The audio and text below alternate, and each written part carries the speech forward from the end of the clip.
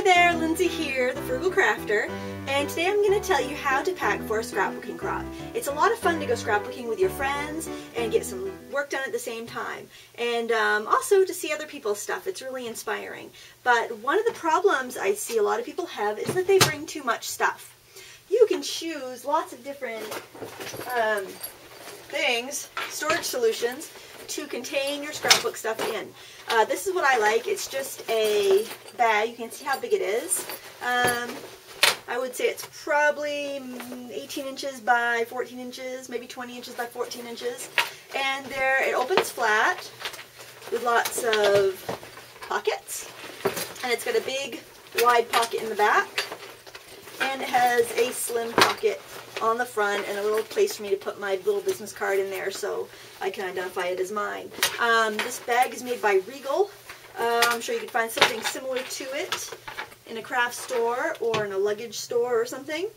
There's also totes you can buy that are on wheels, kind of like suitcases, and they work great too. The problem that I see a lot of people have with those, that they fill them up so big they're too heavy to lug, and this time of year, if there's snow on the ground or if the grounds are muddy, it's hard. You can't really pull those totes around. So I go with a bag that I can fling over my shoulder, and it isn't very heavy.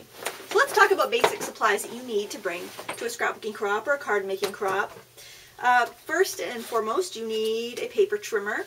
I like this little flat one by Cutterpeed, and I like it because you can replace the rotary cutter when it gets dull, and I've only had to replace it once, and I've had it for about 7 years. I also have a couple little replacement pads here, the little cutting pads, and I have a scoring end for that, and these go right in my bag. They go in this little flat pocket, and that's about all I keep here. If I have that, I really don't need to bring any other straight cutters. I'm going to pack my bag as I do this so you can see how everything fits. I just unpacked everything because I had some chalk get crushed in my bag and I was getting blue on everything, so I took everything out and vacuumed it out. It's also nice to have a ruler with a metal edge because you may need to trim around photos and you just really can't get as precise with your cutter, so I'd put one metal edge ruler into my bag. Those are great to buy at back to school time. So if you have that, you really don't need contraptions like this. I found this kicking around in my bag. It goes with this mat. I'm going to keep the mat, but I really don't need to have this straight edge in there. So I'm going to slide this mat in here. Now also, as far as cutting goes, you'll want a knife that you can make precise cuts with. And I don't use it very often, but it's so nice to have. And I have an X-Acto knife and some replacement blades, and I don't have the blade in because I don't want to poke myself when I go in to get my knife or blades, so I'm going to put those in a little pocket right there. You may also want a craft knife, a snap-off blade knife. Those are fine too. You'll get more precision with the X-Acto knife. As far as scissors, I always have one pair of cutter bees. They are the best scissors in the world for scrapbookers, so I always have an extra pair in my bag. I keep one on my table and one in my bag. They're supposed to have a little sheath on it, but I've lost that. And I also have a spare pair of just kid scissors that you would get in the school supply aisle. Back to school time, they're always like 50 cents. So I always have one of those just in case I bury this under a pile of papers and I'm too lazy to look for it. You don't really need this, but I like to have an extra pair of scissors. Another thing I like to have is a little whiteout pen. Since when I'm at a scrapbooking crop, I tend to handwrite all my journaling. I don't think ahead and type everything out. So I handwrite, and when I make a mistake, if I didn't use a pencil, which I usually use a pen, I can just go right over, as long as I'm using white paper, with this and cover it right up. And I'm going to slide that into one of these pockets. If you want to set eyelets when you're scrapbooking, eyelets were very popular back in the day, but I still like to use them. I like to have a silent eyelet setter. At home I like to use my Crop-A-Dial, but that stays at home. I wouldn't want to risk losing it. So I have this old Provo Craft silent setter that will punch 3 different size holes and set 3 different size eyelets. And it's got a little tiny thing of eyelets there too. So that just does the trick for me. I can refill the little container of eyelets as I need to, and that goes right in here. You may prefer to have a hammer and eyelet setter. If that's what you have, bring it. Just make sure you warn your fellow scrapbookers before you pound an eyelet in, otherwise you're going to give somebody a heart attack. So we've got the little hammer and eyelet setter there, and I've obviously robbed this toolkit for jewelry making supplies, so that is not going back in my bag. Alright, glue. Of course, we need to stick things to other things. That's what we do when we scrapbook. So my favorite glue is the Tombow Mono Adhesive, the clear. And what I really like about this, and I know I've showed you before in other videos, is that it's got a really fine tip. And if you can see that, it's great for adhering die cuts. Now, I've got a friend who adopted my little tiny baby Cricut machine, and she keeps the baby Cricut and all my cartridges at her house, and I keep my Gypsy and my big Cricut at my house. So when we go scrapbooking, she brings a little Cricut and I bring my Gypsy, and we just have the best of both worlds there. So this is perfect for sticking down little die cuts. And that's going to go right in my slot here so I don't lose it. Something else that's handy is these little glue pens. I mean, if you have that Tombow Aqua Mono Adhesive, then that's fine. But these little glue pens are also really good. If you don't have that, stick one of these in your bag. They're really cheap too. You get 12 for like $1.99 at AC Moore. It's handy to have a few brushes sometimes if you decide you want to watercolor. I find I don't really use these very often, but it doesn't hurt to have a couple in my bag. They don't take up very much space. Alright, oh, back on adhesives. I also like to have some foam squares for when I want to add dimension to a project, and some double-sided tape. You could put your tape runner or whatever you like to use for adhesives into your bag, and that goes in one of these clear pockets so I can easily see. And I can also easily see if I'm running low, and I know to refill that pocket. Alright, we've got our adhesives covered. Now let's talk about color, one of my favorite things. There's lots of different portable color mediums you can bring when you're scrapbooking. I tend to bring the less messy kind. I don't want to go to somebody's house or to the church or to somebody's store and make a mess of the place. So I've got some just woodless colored pencils here. They weren't very expensive. I think they were 12 bucks for a set of 24. Those buy. It doesn't matter what brand they are really. Those are Koh-i-Noor ones.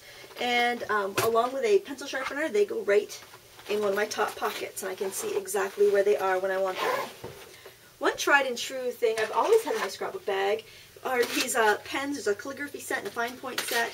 They're from Creative Memories, and my mother gave them to me probably about 7 or 8 years ago when I started scrapbooking, and I keep them in my bag, and they're perfect for journaling or doing some calligraphy. And they haven't worn out because they're only used when I scrapbook away from home. Alright, now, I like to stamp when I scrapbook, and I tend to bring a stamp set or two that'll go with some of the things that I'm working on, some of the projects I'm working on. This is where I keep all my mini ink pads, and I really like this storage because it holds them all. If I open this up, you can see that I have tons of mini ink pads in here. I can just grab this case and go, but I really don't need to have all these with me. So what I can do is just choose the best stamp pads for scrapbooking, and they would be probably the Palette Hybrid ink pads. I've got a bunch of these, and I could slide them right in here with my pens. I'm going to put them in so that the zippered, so that it'll kind of lay flat, and the two things of pens will keep them together. I have quite a few of these actually. And also I like my Memento, especially the black and the brown for stamping. And I like that because if I decide that I want to color something with my alcohol markers, they're not going to smear. Alright. Now, just as a disclosure, I'm probably going to take these mini ink pads out and put them back in there because they just fit so well together, and it's probably going to give me some sort of anxiety to break up the set. But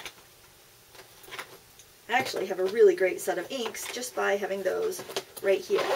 See? Look how nice that looks. Alright.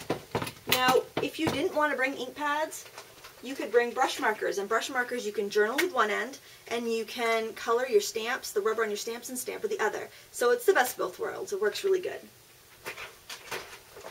But I'm not going to do that because I have ink pads. I'm just saying, if you want to do that, you can. So I have some Bic markets, and they are alcohol-based, just like your Copics or Pro markers or Prismacolor markers. They work just the same. They have the same kind of ink. The only thing is your color range is a little limited. I have these 2-packs. I have a fine tip set and a bold tip set, and I just throw like a clear Prismacolor blender right in the box. There's a little place here where I can fit one, and into my bag they go. This isn't necessary, obviously, because I have the pens, but I love having the option of these markers. Another thing I like to do with these markers is I will bring like a spool of ribbon. This is just 1/4" seam binding, and I can dye it with the markers to match my layout. So into my bag this goes. Actually, this is going to go in a baggie because I had a chalk disaster and I still couldn't get all the blue residue from my crunched up chalk in there. I like to bring chalk because it's handy to add to die cuts to give them a little more dimension. This is a little chalk palette from Pebbles. This is one by EK Success. This one fits in my bag better, so I'm going to go with this. Now, if you do end up breaking the chalk, what you can do is take a little water, if you find that it got bounced around too much and the chalk broke, and just spray the chalk and smush it together with your fingers, and you can rescue that chalk. Just let it dry good before you pack it up. So I'm not going to put that in because I'm waiting for that chalk to dry up.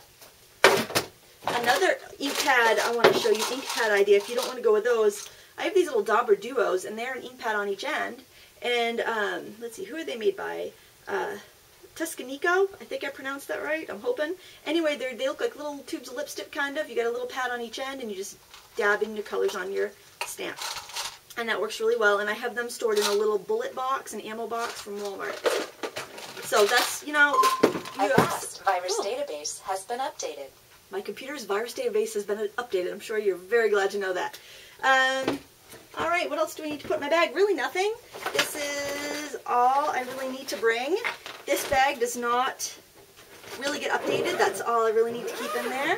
And the only thing I need to do is occasionally add more adhesive. And this bag is good to go. Next, I'm going to show you how to store your photos. I'm keeping my eye on the clock because the bus is coming soon. So. Alright, this is my bag, my container for pictures and scrapbook paper. So before I get set to go to a crop, I choose my photos. And I'm sure you have a stack of photos somewhere that's waiting to be scrapped. And this needs to get cleaned out after each crop. Because if you don't, you're going to find photos that are a couple years old, and you're going to wonder whether you scrapbook them or not, if they're extras or if they need to be scrapbooked. It's best just to empty it out when you're done and put the extra photos in a photo box. Or just slide them in the page protectors behind your layout. Like, let's say, for instance, this is my scrapbook layout, and it's in my book, and I've got a couple, you know, layout on each side. I would just pull them apart, and I would slide, you know, extra memorabilia and stuff in there if I don't want to put it away in a photo box, and I don't want to bother scrapbooking. That way it's there, and you can get to it, and you don't have to worry about it. And you won't wonder in a couple months if you scrapbooked it already. So there's these short pockets in the front, and in these I'm going to put my photos that are smaller than full sheet, divided by event. And this keeps them nice and organized, so when I go to pull paper or what have you, I can easily get to them. Alright. Now, before I leave, I usually will take my photos, I'll go over to my paper stacks, and I'll choose the paper that I want to bring, and that would go into these big folders back here. And I always keep a big variety of colored cardstock here because the cardstock is the base of your pages most of the time, and you can always make do with cardstock even if you don't have the proper pattern paper that you want for a layout. If you're scrapbooking at a store, you really don't have to worry about that so much because they'll have pattern paper that you can buy. But if you're scrapbooking at a church or a friend's house, someplace where you don't have access to paper and supplies to buy, you need to be prepared. This is the bag that gets emptied every time I come back from scrapbooking. As you can see, my photo and paper holder goes in here. I got this at Target a few years ago.